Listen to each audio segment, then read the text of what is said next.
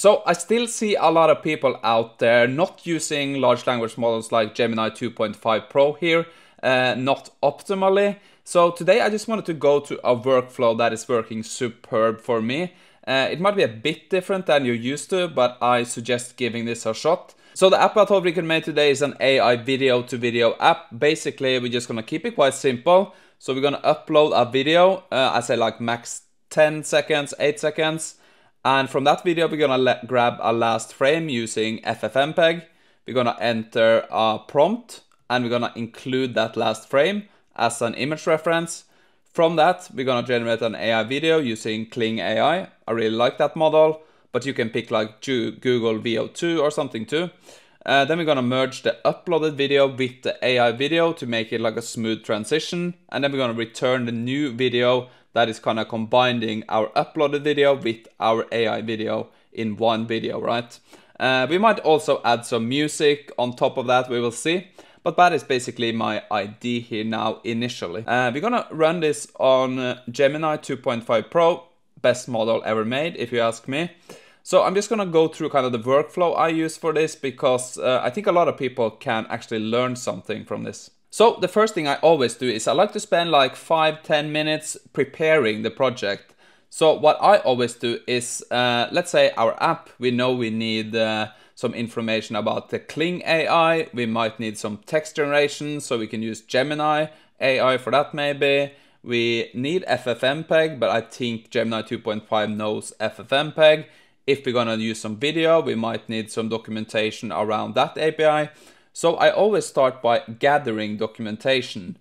And I just fire up cursor, I create a file docs. Here I have a Kling AI MD, so we're gonna fill out some documentation about this. So I'm just gonna head over to replicate, where they host this Kling AI model. Here we can generate up to 10 seconds with an input image. That is perfect. So what I'm gonna do now is I'm just gonna go down here and I'm gonna find, they have some documentation here. I'm gonna find that. I'm just gonna click on the API, right? And here we have documentation. I'm gonna do Python. So I'm just gonna start by grabbing this from get started like this. And I'm just gonna put that unstructured into here. It doesn't matter too much because these LLMs are very good at unstructured data.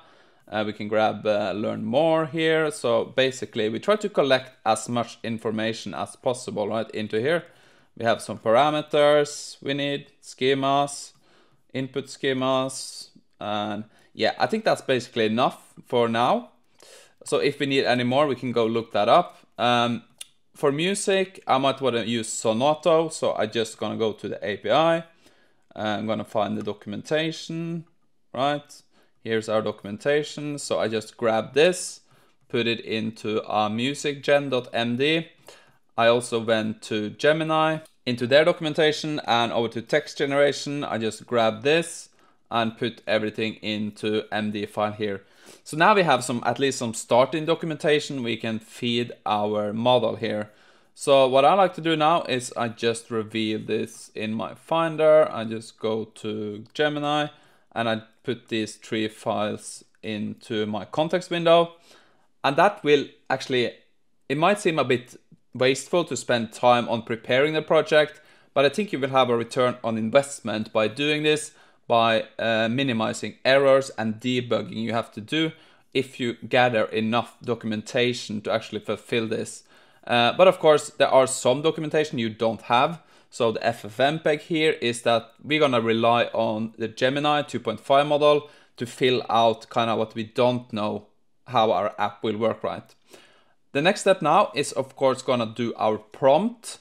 So I also like to spend a bit of time on setting up at least the initial prompt. So let me just go write that and we can go through that together and then send this. So here's the prompt I wrote for our app. I want to create a simple video to video app today. Here are the feature requirements. The user is going to upload an MP4 file, max 10 seconds in -videos/videos. We're going to store it there. We use FFmpeg to grab the last image frame from the video because we need that in the input. Store this temporarily in images. Use the user prompts the Kling AI model from Replicate API and adds the last image frame to generate a new AI video with an 8-second duration. That's fine. We could do 10 seconds too here. We can do Yeah, 10, that's fine.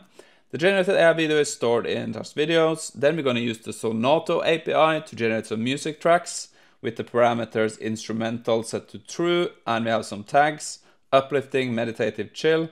The music track is stored in directory music. Finally, then we're going to merge the uploaded video and the generated video and the music into a new video and store it in the directory videos. Write the code to create this app. So let's just copy this now, and we can go back to Gemini. Now we're just gonna feed in this. I think we also want to add here my API keys are stored in .env. Okay, so I think that's fine. Now we have the context, we have our prompt. So let's just run this, and hopefully we'll get some Python code here, and we can build out our front end for this afterwards. Okay, so we have a response from Gemini 2.5 here. We have a setup, so we're going to create a folder. That's fine. But let's do this. So we need some subdirectories, env, and an app.py. I think we're just going to do this. The other thing we can do ourselves. So I can just use cursor for this. Just select the agent, Claude, and let's do send. So hopefully this creates some subdirectories for us here. Image, music, and video. Perfect. We got that. And we're gonna create a .env and an app.py. Was it that? App.py? .py? Like this. Okay.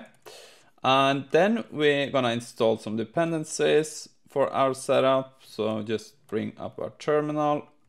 Okay, so I put my dependency on requirements.txt. We can just install this. I pretty much had this anyway. Let's continue down here. We're gonna populate our .env file. Let's do that. So let's just populate this by this. Okay, so we need a replicate token, Sonato token. We can fix that afterwards. Let's continue down here. So here's our code for python.app. So I'm just gonna grab this, app.py. Okay. So I'm just gonna go grab the API keys we need now, and then we're gonna see how this works, and we're gonna look at how to run this. So we're gonna place a short video in the videos directory. Let's just run through this. We need to prompt it. So it's gonna be interesting to see if this works on the one shot or if we have to do any adjustments here. Okay, so let's do python app.py. Enter the video name file. Yeah, that's gonna be cliff.mp4, right? Okay, so we got the last frame here. Perfect. Yeah, that's correct. Enter the prompt. Guy jumps off the cliff into sea. Let's try that. Okay, so now we are running the video generation with the prompt. Guy jumps off cliff using the last frame. Perfect. This looks good. So what I'm looking forward to seeing now is that after we generate the video, we need to create the music. And then we need to merge everything together. So that's going to be interesting to see. If that works now, we can just create our front end and our app is pretty much ready to go without any big issues here. Okay, so you can see now our video is ready. Now we are actually sending some tasks to Sonato to create our music. We are generating that. So when that is complete, finally, hopefully, we can just merge everything together. Okay. And let's see if it works. Okay, so you can see we got some merging failure here. We need to fix that. So I'm just gonna head back to Gemini. Let's paste in our error. Let's fix this, right? Because we are quite dependent on it. We got the video, we can look at that, that's fine. But we really want the music to be merged. But let's watch the video now without this. So this is me now, of course. And now here the AI video comes. Okay, that was a bit unrealistic, but pretty cool though. So you can kind of see it was a very nice transition here between my video and the uploaded video. So that is the idea behind this. So let's check Gemini here now. Okay, so the error log is helpful here, the problem. So let's find the solution. Okay, here's the solution. So let's just use cursor to fix this. We can just paste in this and let's do update my code with this, something like this. So I like to, sometimes it's faster to just use cursor to update the additional debugging from Gemini, because of course you can go in yourself and fix it, but I think this is very helpful to just do it like this. So hopefully now with this fix we can actually merge this together. Okay, perfect. So now we have completed the merging. Great. We have a video here called final. So this is probably gonna be the music and the video. So let me just set some audio on this.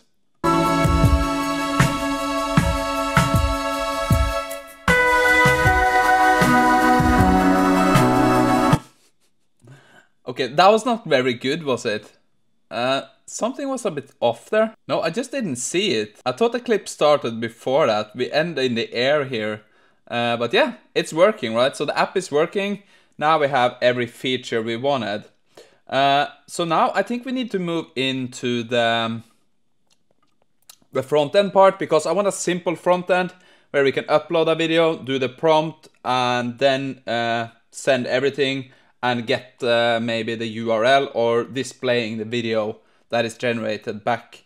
So again, I'm gonna head back to Gemini and do some prompting. So again, I'm just gonna drag my app.py file here just as context, so we have everything up to date. And let's do a simple prompt here to get a simple front end. So I'm just gonna keep it simple. My app is now working. Now I need a front end where the user can upload the video, enter the prompt, get the merged final output to be playable in the browser. I just put in local 3000, generate the front end for my app. So now we're just gonna run this, and hopefully we'll get some simple instructions how to create a simple front end. And this is something you can expand upon later if you wanted to do this very well. But for now, we're gonna keep it simple and see how this turns out. Okay, so now we got like a new structure for our project. So I just went ahead, I created exactly this structure here. Good. Now we're just gonna keep following the instructions. We need to install Flask, right? That's very easy. Let's do this, okay? And then we need to update my dependencies. Yeah, I'm gonna add Flask. Okay, further down, we need to refactor our logic. So we're creating video processing.py. So I'm just gonna grab this and I'm gonna fill out every single thing we need now, and then we're gonna try to run this as a front-end app instead of just running this in our terminal. Okay, so how to run this now? We're just gonna run the Flask app, Python Flask app. We're gonna go to localhost 3000. Okay, so let's go here. We have a simple thing here, so we can upload our MP3 file. Let's try that. Okay, so I found my cliff file here. Perfect, that looks good. Let's do the same prompt. Guy jumps from cliff into sea below. Okay. Generate video. And now this is running.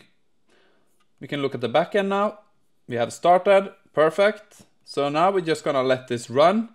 And hopefully when we get back, we can actually play the video in this format here.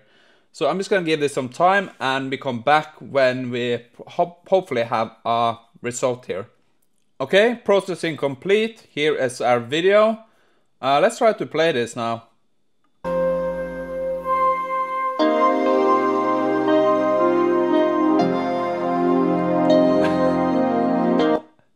Perfect. Okay, so that's our app, right?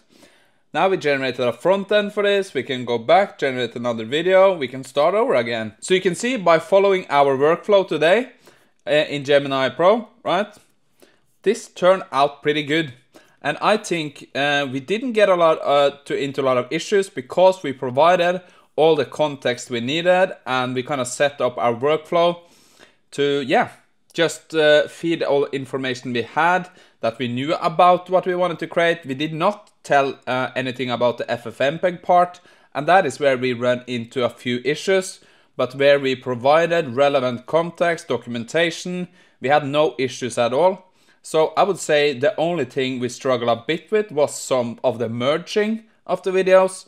Other than that, this went super smooth. I didn't spend a lot of time, and now I kind of had the option to work more on the front end. Maybe I could add some music prompts here. We can display the video, maybe the extracted images, but for simplicity, we're just gonna keep it like this because I just wanted to show you kind of how this workflow can reduce your error rate by providing, like I said, relevant context. And I think this is just a nice way to get used to working with LLMs if you have a project that requires this. So yeah, hope you enjoyed this. Hopefully you learned something. I'm probably gonna do other videos on these types of workflows going forward, so look out for those. Other than that, have a great day and we speak again tomorrow.